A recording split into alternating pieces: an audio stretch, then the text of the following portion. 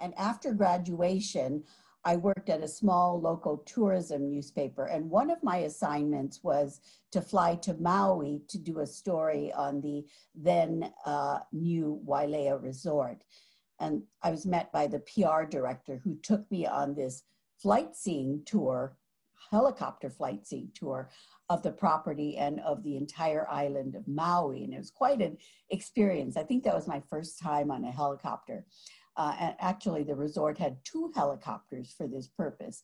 And I remember thinking to myself, what a fabulous resort. I wish I had her job. Now, a year later, that very same job was offered to me. And I almost didn't take it because I didn't want to move to Maui and get stuck there because I really wanted to move to New York. But I thought about it and I decided to take the job at Wailea as PR director. I didn't even know what PR was, but I figured, well, I get press releases from those people. I can write those press releases. Oh yeah, I can do that PR job. It was ridiculous, reductive thinking, but you know, that's how I got into PR. And I took the job and I swore to myself that I would only stay for 2 years and then move to New York because that had been my lifelong dream to, you know, leave Hawaii and live in New York City. So exactly 2 years later, I quit my job at the Wailea Resort and moved to New York City without a job or an apartment or any friends and hardly any money. And I targeted travel PR firms with hotel and resort clients. I figured they would be the most likely PR agencies to hire someone who just came from Hawaii and who had recent experience representing one of, you know, the best resorts in the world. So 6 weeks later, which was a target I set to start at my first job in New York, I started my first PR agency job working on the agency's newest client, which was the Berkshire Place Hotel. The hotel and later its parent company, Omni Hotels, which our agency and I represented, was a client for 10 plus years. So it was a nice long relationship, and I'll always have a, you know, a great affection for Omni Hotels and the Berkshire Place Hotel because of that. Well, the good of entrepreneurship is that you can create the business that you believe in. I co-founded an agency built on the business purpose of creating great work, a great workplace, and great communities that work. And by the latter, I meant healthy, sustainable communities within and beyond our workplace. And in fact, this business purpose to create great work, a great workplace, and great communities that work really helped to focus and drive my partners and myself to create exactly that agency. So within 8 years of starting PT and Company, we were recognized as the #1 most creative PR agency and the #2 best workplace among all PR agencies nationwide. And this is the power of purpose to really focus and drive us to accomplish what we say matters most. And the bad of entrepreneurship is that the responsibility for building the business and for covering payroll falls on you. And the hardest thing is to terminate employees, because if your business takes a downturn, like many businesses have during COVID, so many agencies have had to cut staff 10, 15, 20, 40%. You know, I'm really glad that I'm not running an agency, you know, at this time, because as I said, the hardest thing is to terminate employees.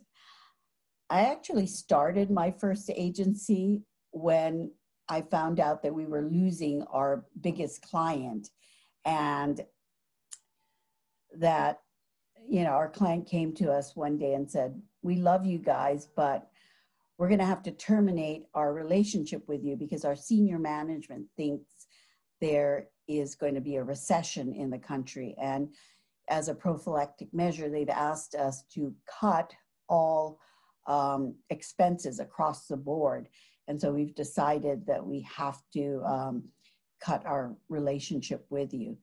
So I knew that if I told my boss that we were losing our biggest client, he would make me terminate the 3 people I had working on that account full time. So I didn't tell him.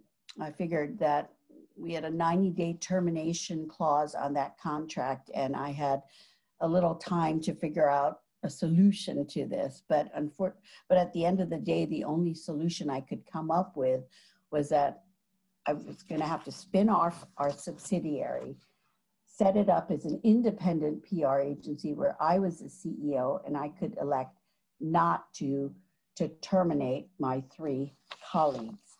And that's what I did. 12 of my colleagues followed me in a management buyback, and we spun off and set up PT and Company as an employee-owned agency owned by the 13 of us involved in the buyback.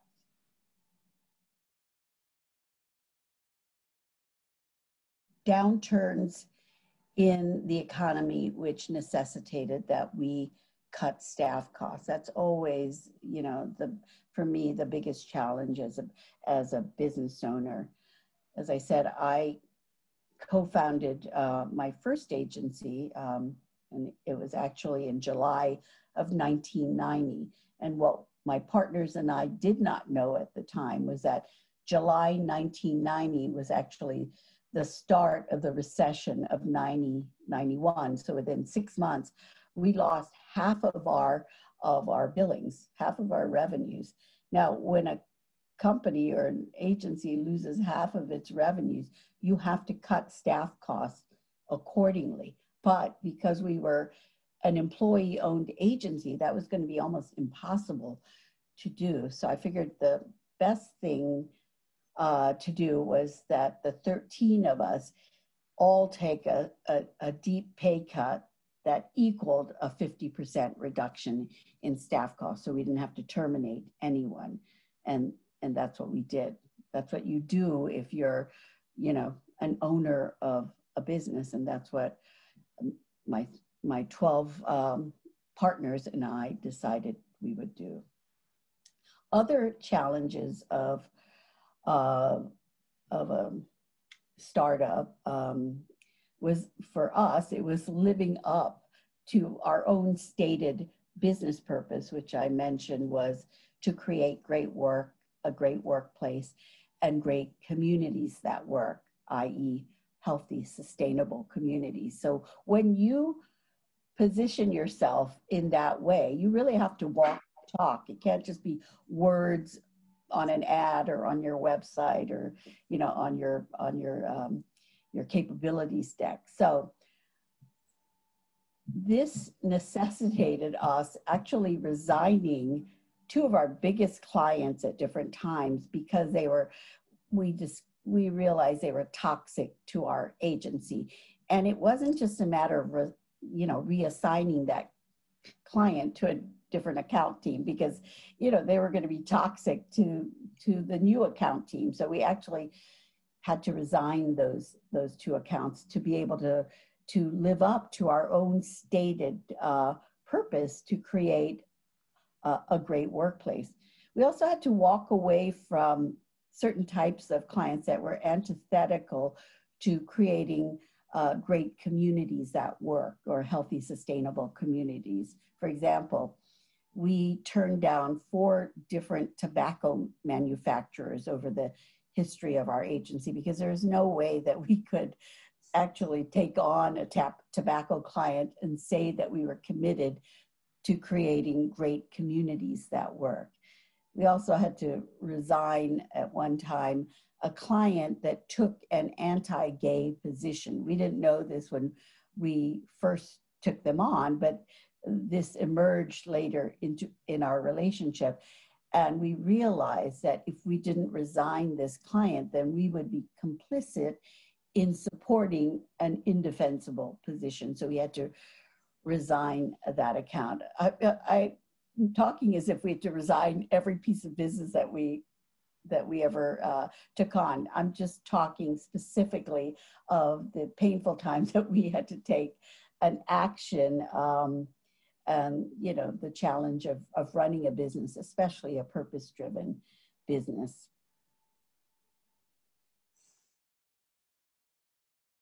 Since our stated purpose was to create a great workplace, we needed to operationalize that business purpose to create a great workplace.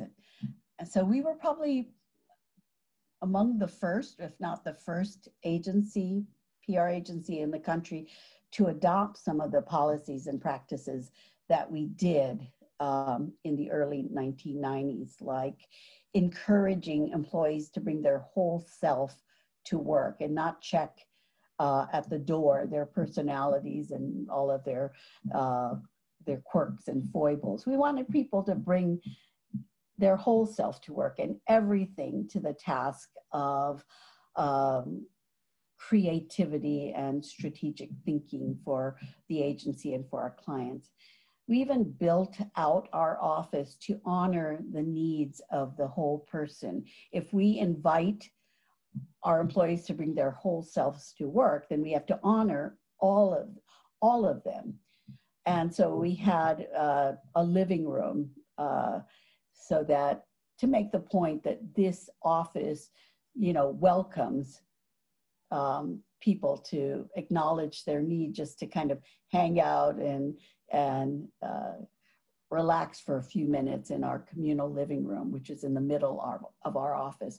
We also had an eat-in kitchen and lunchroom, and we even had a meditation room, which people didn't have to use it just to meditate. I didn't care if they used it to take a nap or to pray or to just have a timeout or to meditate. It was just to say that this was a sacred space that, was available to you to use in whatever way you needed. We also wanted to make the transition from Sunday to Monday as easy and as effortless as possible, because I think we all know that sinking feeling in the pit of our stomachs when we are thinking that we have to go to work the next day. I didn't want people to dread having to come into work. So to make this transition as easy as possible, we adopted casual dress every day, flexible start time so people could start whenever they wanted, whether it was at 7:30 in the morning or 9:30 in the morning. We allowed people to telecommute. We gave people kind of unlimited time off to tend to personal and family matters, knowing that they were going to make it up as long as they get their work done. We don't have to monitor every moment they're in the office. We also gave people every other Friday off during the summer because, summer is to enjoy. And we also closed the office between Christmas and New Year's so that everyone could just, have a nice break before we embarked on the madness of the new year. And in addition to paid, and it was fully paid, medical and dental, we also offered paid maternity leave. And I think we were probably the first agency to do this. And it was 1 month paid for every year that you worked at the agency. So if you worked 3 years at PT&, you got up to 3 months paid maternity leave, and you could tack on all of your vacation and bank of days. We actually didn't have sick days. We had a bank of days, and we put all the days that each person had in terms of holidays, sick days, vacation, so they could use those days and not feel guilty in using it if they weren't sick.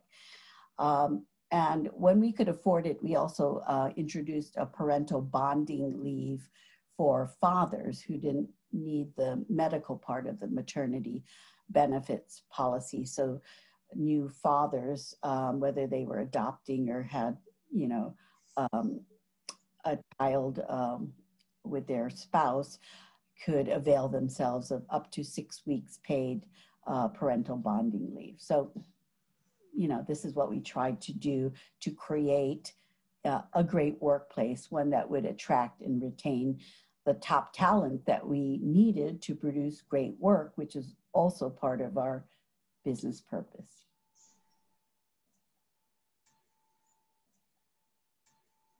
Difficult. And especially when you're trying to merge two strong agency cultures. And I think that for about 2 years, you'd often hear colleagues saying things like, well, that's not the way we did it at PT and Company, or that's not how we did it at CRT Tanaka. And, you know, it takes about 2 years until people stop saying that.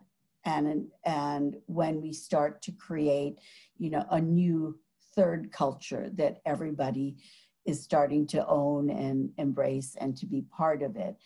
And it's, you know, it's understandable that, you know, whenever you go through an acquisition and an integration, you know, people are very nervous and afraid because they don't know what their position is in this new world order. And until they settle in, there is a lot of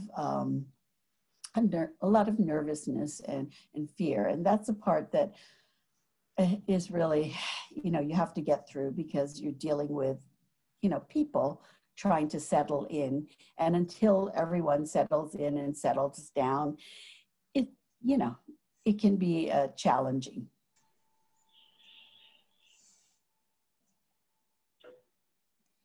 I think purpose and passion are everything.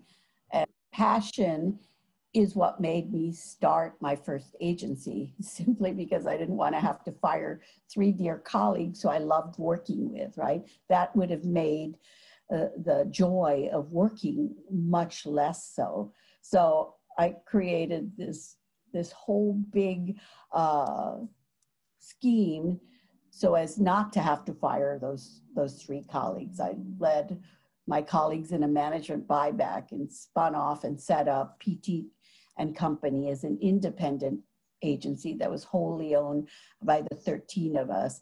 And as CEO, I could elect, and I did choose to elect not to fire those 3 colleagues. So that was all about passion. You know, passion drives us to do what is important and essential for us to do in order to, you know, to live and survive and to thrive.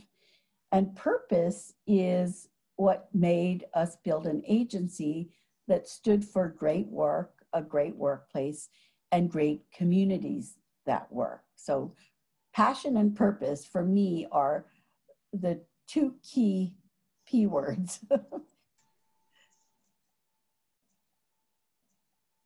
If your dream is to own your own business and that's all you ever wanted to do, by all means, you should pursue your passion and do that.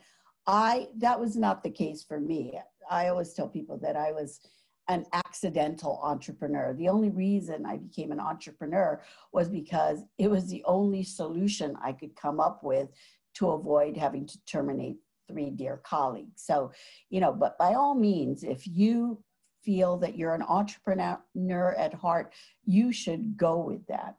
But, you know, there are considerations, right, when you're starting up a business, because it's not easy to be an entrepreneur. And I think probably the most difficult part is to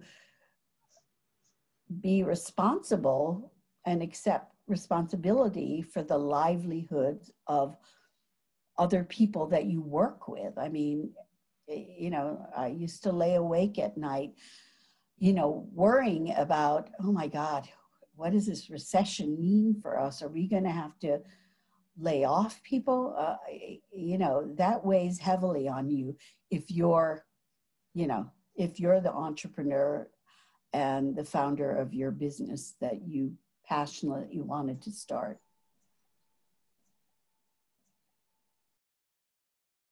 I think two things, if I had to distill it down to two things.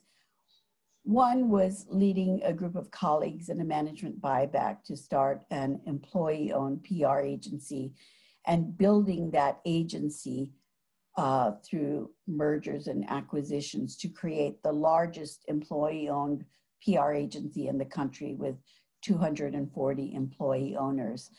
And at the same time, one of the top 10 largest independent firms in the country. So I'm very proud of that. I love the idea that of employee ownership because I know that everyone who works so hard at it, I think should have some, you know, ownership, some equity, some piece of the action. So I love that idea.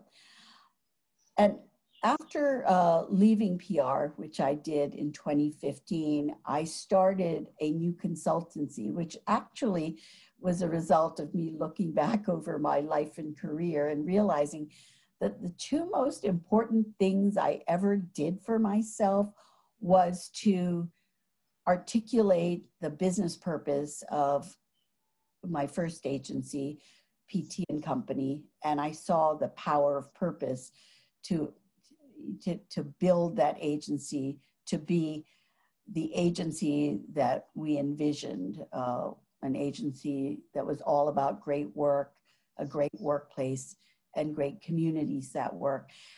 And then 12 years later, being forced by an executive coach to actually rethink my own life purpose. I don't even think that I knew my life purpose, but she said, rethink my life purpose. And I did, and what I came up with was my purpose in life is simply to choose joy in my life every day, to be mindful of that joy and to share that joy with others. And I've been living that purpose for the past 18 years since discovering and articulating it. And I try to live that purpose every single day. And it's a reason that I actually started Joyful Planet 5 years ago when I left PR. And Joyful Planet is both my vision for the planet. If 7.7 billion people were living their purpose and leveraging their talents, their expertise, and their passion in service of other people and our planet, we could together create a much more joyful planet. So Joyful Planet is my consultancy as well, where I'm focused on helping individuals and organizations discover and actively live or operationalize their purpose to unleash greater success, fulfillment, and joy, not just in their personal lives, but in their workplaces and in their communities. So I'm very proud of